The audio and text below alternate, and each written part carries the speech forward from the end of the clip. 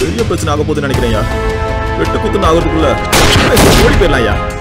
Vivekanandha Education Institutions is a gateway to quality higher education. Admissions open now.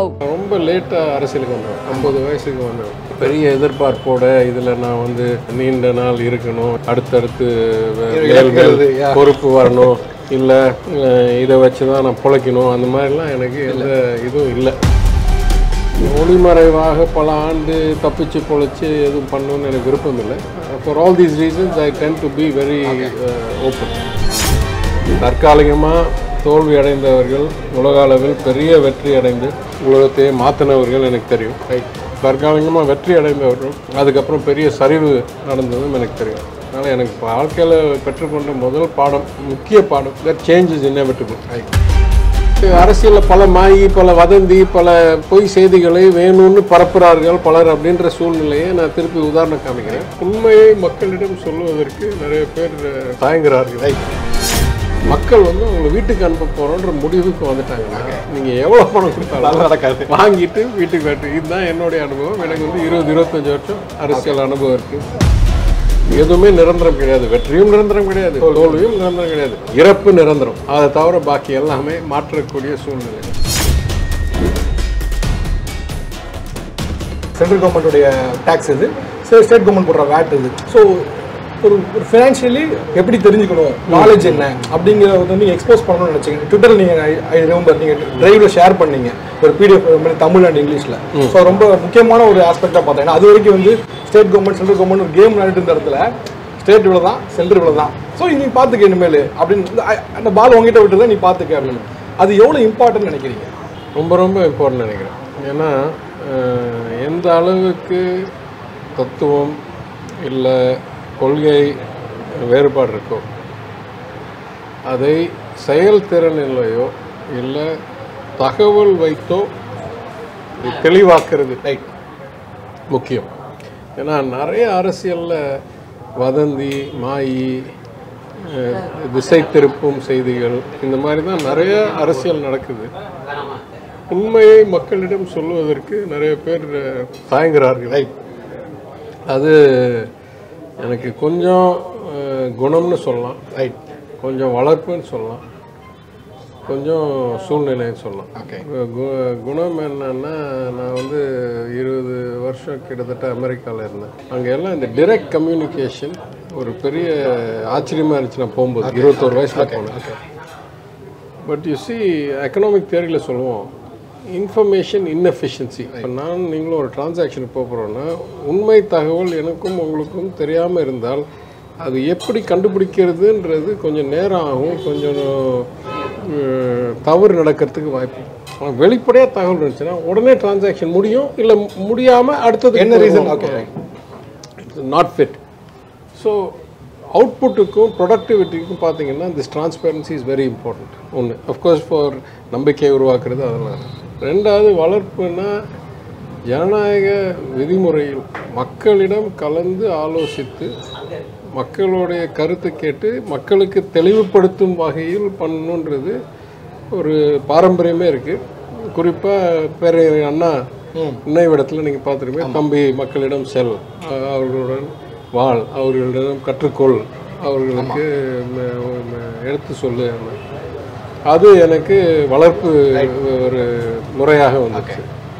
சூழ்நிலைன்னா நான் ரொம்ப லேட்டாக அரசியலுக்கு வந்தேன். 50 வயசுக்கு வந்தேன். பெரிய எதிர்பார்ப்போட இதில் நான் வந்து நீண்ட நாள் இருக்கணும், எனக்கு வந்து அடுத்தடுத்து பொறுப்பு வரணும், இல்லை இதை வச்சு தான் நான் பிழைக்கணும், அந்த மாதிரிலாம் எனக்கு எந்த இதுவும் இல்லை. அதனால் இருக்கிற நேரத்தில் ஒரு மாற்றம் உருவாக்கணும், ஒரு விளைவை காமிக்கணும் என்ற ஒரு எண்ணம். அது பண்ணணுன்னா புது விளைவு கிடைக்கணும்னா விதிமுறையோ இல்லை செயல்முறையோ மாற்றாமல் புது விளைவு கிடைக்காது. there is no better output unless you do some reform, and there are ways of doing reform. ஒன்று மறைந்து ஒளிந்து பண்ணுறது, இன்னொன்று வெளிப்படுத்தி அப்புறம் விவாதித்து ஒரு அப்புறம் பண்ணுறது. அது சூழ்நிலையில் நான் வந்து என்ன சொல்கிறது, இது ஒளிமறைவாக பல ஆண்டு தப்பிச்சு பொழைச்சி எதுவும் பண்ணணுன்னு எனக்கு விருப்பம் இல்லை. for all these reasons, I tend to be very open. Okay. நான் ஆக்சுவலாக இன்னொன்று ஃபஸ்ட் ஸ்டார்ட் பண்ணி இந்த இது பண்ணலான்னு வச்சேன். இன்றைக்கி தேதிக்கு ஒரு அரசியல்வாதி வந்து நான் காசு கொடுத்து ஓட்டு வாங்கவும் மாட்டேன் அப்படின்னு ஓப்பனாக பிளான்டண்டாக சொல்கிறதுங்கிறது ஒரு பெரிய சேலஞ்சான ஒரு விஷயம். நீங்கள் அதை பண்ணுறீங்க. எனக்கு இயல்பாக நான் கொடுத்து வேணும்னா ப்ராக்டிக்கல் இது பாசிபிளா? ஏன்னா இன்றைக்கி வந்து வைக்கிறது என்னென்னா நிறைய இடத்துல வந்து எவ்வளோ கொடுப்பீங்கன்னு சண்டை வருதெல்லாம் பார்க்குறோம். நீங்கள் அவர் எவ்வளோ கொடுத்துரு எவ்வளோ. பட் ப்ராக்டிக்கலி இது ஒரு பெரிய சேஞ்சு தான். இப்போ நீங்கள் இருக்கீங்கன்னா உங்களை ஒரு எக்ஸாம்பிள் வச்சு பண்ண முடியும். பட் ப்ராக்டிக்கலி இது ஃபீஸிபிளா? ஏன் இன்னும் அது அப்படியான நம்பிக்கை நிறைய பொலிட்டிஷியன்ஸ் வர மாட்டேங்குது. அடுத்தவங்களை பற்றி எனக்கு பேசுறதுக்கு விருப்பம் இல்லை. ரைட். ஓகே. என்னை பொறுத்த வரைக்கும் நான் வரும் முதல் தடவை நான் வேறு காரணத்துக்காக பண்ணேன். ரெண்டாவது தடவை நான் வேறு காரணத்துக்காக. ஓகே. முதல் தடவை வரும்போது நான் சொன்னேன், நல்ல தொழிலை கைவிட்டு விட்டு குடும்ப சூழ்நிலையை கொஞ்சம் ரொம்ப சொகுசாக இருந்தது கொஞ்சம் திருத்தி இந்த எங்கள் முன்னோர் வழியில் நான் மக்களுக்கு பணியாற்றணும்னு வந்திருக்கிறேன். If I come for that reason I must go in the same பாத். அதாவது எப்படி எங்கள் அப்பாவும் தாத்தாவும் இருந்தாலும் மக்கள் பணிக்கு கை சுத்தமாக 100 ஆண்டாக எங்கள் குடும்பம் பொது வாழ்க்கையில் இருந்து குற்றச்சாட்டு சொல்ல முடியாத அளவுக்கு இருக்கும். அந்த மாதிரியே இருக்கணும். அந்த மாதிரியே இருக்கணும்னா நீங்கள் என்னைக்கு போய் பணத்தை கொடுக்குறீங்களோ அன்னைக்கே மக்கள் உங்களை வேற ஒரு கேட்டகரியில் ப்ராக்கெட் பண்ணிடுவாங்க. அது இல்லாமல் எம்ஆர் ராதா ஒரு ஃபேமஸ் டயலாக் ஒன்று இருக்கும், கெடுத்ததே நீங்கள் தான் அப்படின்னு சொல்லுவாங்க. என்ன சொல்லுவாங்க, முதலீடு செஞ்சால் கிணத்துல போட்டது கடலையே போய் தேடுவேன் அப்படின்னு கேட்பாங்க. ஏதோ நான் கொடுத்தேன்னா நான் வாங்குவேன்ல அப்படின்ற. அப்போ கொடுக்க மாட்டேன். ஏன் கொடுக்க மாட்டேன்னா வாங்க போகிறது இல்லை, அதுக்காக கொடுக்க மாட்டேன்னு காமிக்கிறதுக்காக முதல் தடவை வந்து பண்ணுவேன். அது பல காரணத்துக்காக நான் சொல்லுவேன். என் முன்னோர்கள் பெயர் புகழ் பண்ண பணி அதனால் வந்த நம்பிக்கை. சரி புது ஆள் படிச்சிருக்கவரே ஏதோ ஒரு வாய்ப்பு கொடுக்கலான்னு வெறும் ஒரு மாநில அளவில் திமுக 1% அந்த தேர்தலில் தோற்றதில் நான் ஒரு 4% ஜெயித்தேன். அதனால் வேறுபாடு இல்லை. ஆனால் ரெண்டாவது முறை எனக்கு ஒரு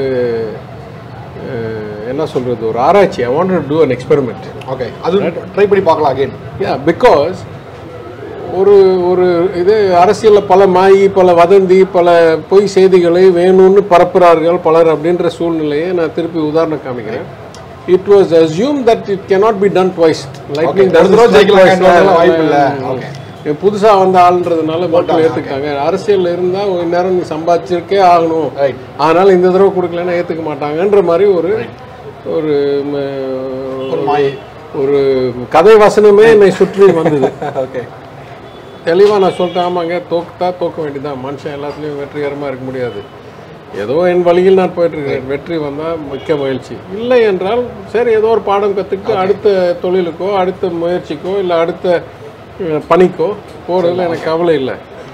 அதனால் எனக்கு இதை பண்ணியே ஆகணும்னு எனக்கு, ஏன்னா இதில் புரிதல் வரும். எனக்கு மாத்திரம் இல்லை, சமுதாயத்துக்கு ஒரு புரிதல் வரும். ஒரு மனிதர் வந்து 2 தடவை 3 தடவை இதே மாதிரி பண்ண முடியுமா அப்படின்னா அரசியலில் பணம் வந்து அவ்வளோ முக்கியம் இல்லை அப்படின்ற ஒரு கருத்து கொஞ்சம் நிலைநாட்டி நிற்கும் அப்படின்ற காரணத்துக்கு. ஏன்னா என் கையில் இருந்த தகவல், நான் அன்றைக்கி அணி செயலாளராக இருந்தேன், அதனால் நிறைய தகவல் தீட்டிது. நான் சொல்கிறேன், நிறைய இடத்துல பணம் கொடுத்து தோக்குறாங்க, சில இடங்களில் பணம் கொடுக்காம ஜெயிக்கிறாங்க. தனிநபர் இல்லை, முழு கட்சி முழு தேர்தல். புரியுது. ஸோ பணம் ஓரளவுக்கு முக்கியமே தவிர எல்லாரும் நினைக்கிற மாதிரி பணத்தை வச்சு மட்டும் டிசைடிங் ஃபேக்டர் இல்லை. இன்ஃபேக்ட் இன்னைக்கு இன்னொரு மாநிலத்தில் அமைச்சராக இருக்காரு என்ன மாதிரி நிதி அமைச்சர். அவரிடம் நான் 2 பேரும் வெறும் எம்எல்ஏ இருக்கும்போது பேசுகிறேன். அப்போ அவர் சொன்னார், நீங்கள் ஜெயிச்சது ஆச்சரியம் தான், எங்கள் மாநிலத்தில் எல்லாம் முடியாது. ஓகே, ஆனால் நான் இன்னொரு வகையில் சொல்கிறேன், 2 பேரும் பணம் கொடுத்தா கேன்சல் அவுட் ஆகிடுது. ஒருத்தர் கொஞ்சம் ஜாஸ்தி ஒருத்தர் கம்மின்னா ஒரு வேலை கொஞ்சம் இருக்கலாம், இப்படி அப்படி இருக்கலாம் அப்படி இருக்கலாம். 99% பணத்துக்கு ஏதோ ஒரு பலன் இருக்கும். ஓகே, இது ஒஃபென்சிவோ டிஃபென்சிவோ உங்களுக்கு பாசிட்டிவ் கிடைக்கும், இல்லை உங்களை பின்தங்கி விடாது. ஆனால் ஒரு சூழ்நிலையில் மாத்திரம் பணத்துக்கு எந்த இடமே இல்லை. நீங்கள் எவ்வளோ தான் செலவு பண்ணாலும், அதாவது ஏதோ ஒரு வெறுப்பில் மக்கள் வந்து உங்களை வீட்டுக்கு அனுப்ப போகிறோன்ற முடிவுக்கு வந்துட்டாங்கன்னா நீங்கள் எவ்வளோ பணம் கொடுத்தாலும் நடக்காது, வாங்கிட்டு வீட்டுக்கு இதுதான் என்னுடைய அனுபவம். எனக்கு வந்து 20-25 வருஷம் அரசியல் அனுபவம் இருக்குது. பட் ஆனால் நீங்கள் அதுவும் எனக்கு ஞாபகம் இருக்குது. ஓகே, பட் ஆனால் இப்போ நீங்கள் ஓட்டு பணம் கொடுக்காம ஒரு எலெக்ஷன் கண்டஸ்ட் பண்ணும்போது வில் பி மோர் டென்ஸ்டு. நம்ம கொடுக்கல, வேற இப்போ வந்து வெவ்வேறு தொகுதியில் வேறு யாராவது கொடுத்தாலும் புகார் வந்திருக்கலாம். அப்போ நம்ம கொடுக்காம இருக்குமே, will be tense last day இந்த ரிசல்ட் அப்போ ரொம்ப டென்ஷனாக இருக்குமா? எப்படி இருக்கும்? இல்லை எப்படி வெரி ஷுவர்? இல்லை மக்கள் புரிஞ்சுக்கிட்டாங்க, எப்படி வெரி ஷுவர்? எந்த தேர்தலையும் என்றைக்கும் டென்ஷன் இல்லாமல் இருக்காது. ஏன்னா ஓகே, இருக்கிறதுலே ஒரு அன்பிரடிக்டபிள் இவெண்ட்னா எலெக்ஷன். இன்னும் நான் கொஞ்சம் தகவல் சொல்ல விரும்புகிறேன் அதை பற்றி. But come back to that minute. Okay, but எங்கள் வெற்றி தோல்வியை வச்சு மனுஷனுடைய முழு வாழ்க்கை தீர்மானிக்கிற மாதிரி யாராவது கருதுனா அது ரொம்ப தவறு. ஓகே, தற்காலிகமாக தோல்வி அடைந்தவர்கள் உலக அளவில் பெரிய வெற்றி அடைந்து உலகத்தையே மாற்றினவர்கள் எனக்கு தெரியும். தற்காலிகமாக வெற்றி அடைந்தவர்கள் அதுக்கப்புறம் பெரிய சரிவு நடந்ததும் எனக்கு தெரியும். அதனால் எனக்கு வாழ்க்கையில் பெற்றுக்கொண்ட முதல் பாடம், முக்கிய பாடம், தட் சேஞ்ச் இஸ் இன்எவிட்டபிள். அதில் ஒரு பங்காக எதுவுமே நிரந்தரம் கிடையாது. வெற்றியும் நிரந்தரம் கிடையாது, தோல்வியும் நிரந்தரம் கிடையாது, இறப்பு நிரந்தரம். ஓகே, அதை தவிர பாக்கி எல்லாமே மாற்றக்கூடிய சூழ்நிலை. So you take the wins and the losses. But what I want to tell you is that elections are very complex. இப்போ என் தொகுதி எடுத்துங்க, 2016 கிட்டத்தட்ட 2 லட்சம் வாக்காளர், 19 கிட்டத்தட்ட அதே, 21 கிட்டத்தட்ட அதே. இதை நீங்கள் 2006 எங்கள் அப்பா இதே தொகுதியில் நின்னும்போது பார்த்தீங்கன்னா வெறும் 1.5 லட்சம். அவ்வளோ மாற்றமாக இருக்குது 10 வருஷத்தில். ஆனால் இந்த 5 வருஷத்தில் அவ்வளோ மாற்றம். That tells you something about the birth rates and how Tamil Nadu is slowing down in population. But எல்லா தேர்தலையும் சுமார் 60%, 60லேருந்து 65% வாக்களிப்பு. So about 1.5 lakh people. ஆனால் பார்த்தீங்கன்னா 19க்கும் 21க்கும் கிட்டத்தட்ட அதே வாக்களிப்பு. But I have a way of checking who has come to the booth and who has not come to the booth. Booth slip booth slip நம்ம ஏஜென்ட்லாம் போட்டு வேலிடேட் பண்ணுவோம். அந்த தகவலை பார்த்தா 2 தேர்தலுக்கும் 30,000 வாக்காளர் வித்தியாசம். ஓகே, அப்போ 19 தேர்தலில் வந்து வாக்களித்தவர்களில் சிலர் தவறி விட்டார்கள். ஓகே, சிலர் ஊர் விட்டு வேறு ஊருக்கு போயிட்டாங்க. பலர் இதே அட்ரஸில் இதே ஊரில் இருக்காங்க, வேறு எங்கேயும் அவங்களுக்கு வாக்கு இல்லை, ஆனால் வாக்குச்சாவடிக்கு வரலை. ஓகே, அதே போல் 30,000 பேர் கிட்டத்தட்ட புதுசாக வந்திருக்காங்கன்னா சிலர் ஊர்லேருந்து ஊருக்கு வந்திருக்காங்க, வேறு ஊரில். சிலர் 18-19 வயசு இருக்காங்க, அப்போ போன தேர்தலில் உரிமை இல்லாதவங்க. ஓகே, ஆனால் ஒரு 15,000 பேர் போன தேர்தலில் ஊர்லேயே இருந்துக்கிட்டு ஓகே வாக்கு போடாதவங்க. ஓகே, ஸோ ஆங்கிலத்தில் ஒரு பழமொழி இருக்குது, people vote with their feet. So in fact I have come to the conclusion. I've done a lot of analysis. நான் முழுசாக சொல்ல விரும்பல. நான் மாநில எல்லா தொகுதியிலையும் okay that very few people change their vote within 2 years. Okay, இந்த தேர்தலில் வந்து இவருக்கு உதயசூரனுக்கும் அடுத்த தேர்தல் ரெட்டலைக்கும் மாற்றி போடுறது ரொம்ப கம்மி. ஓகே, மிகவும் ஆர்வத்துடன் உங்களுக்கு வாக்களிக்க வர்றாங்கன்னா வருவாங்க, இல்லை யாரையும் எதிர்த்து வாக்களிக்க வருவாங்கன்னா வருவாங்க, இல்லை வீட்டில் உட்காந்துருவாங்க. So lot of people only come if there Hyder highly motivated R highly angered. Okay, so every election is different. நம்ம நினைக்கிறோம் 3, 5, 2%. இப்போ என் தொகுதியில் எம்பி தேர்தல் போது மாநில அளவில் திமுக கிட்டத்தட்ட 22.5% வெற்றி பெற்றது. என் தொகுதியில் 20% போல், கொஞ்சம் கம்மி சராசரியோட. ஆனால் இதே 21 தேர்தலில் மாநில அளவில் ஒரு 7-8% தான் வெற்றி பெற்றோம். ஆனால் என் தொகுதியில் கிட்டத்தட்ட 23% ஓகே வெற்றி பெற்றோம். அப்போ நபரை பொறுத்தும் கொஞ்சம் அரசியல் இருக்குது, வெறும் கட்சி மட்டும் இல்லை அப்படின்றதும் தெரிய வருது. அதனால் தேர்தலில் எந்த அளவுக்கு வெற்றி தோல்வி இருக்கிறதுலையே அன்பிரடிக்டபிள்னு சொல்கிறனோ அதுலேயும் கொஞ்சம் சயின்ஸ் இருக்குது. ஆனால் it's not enough to predict out. Okay okay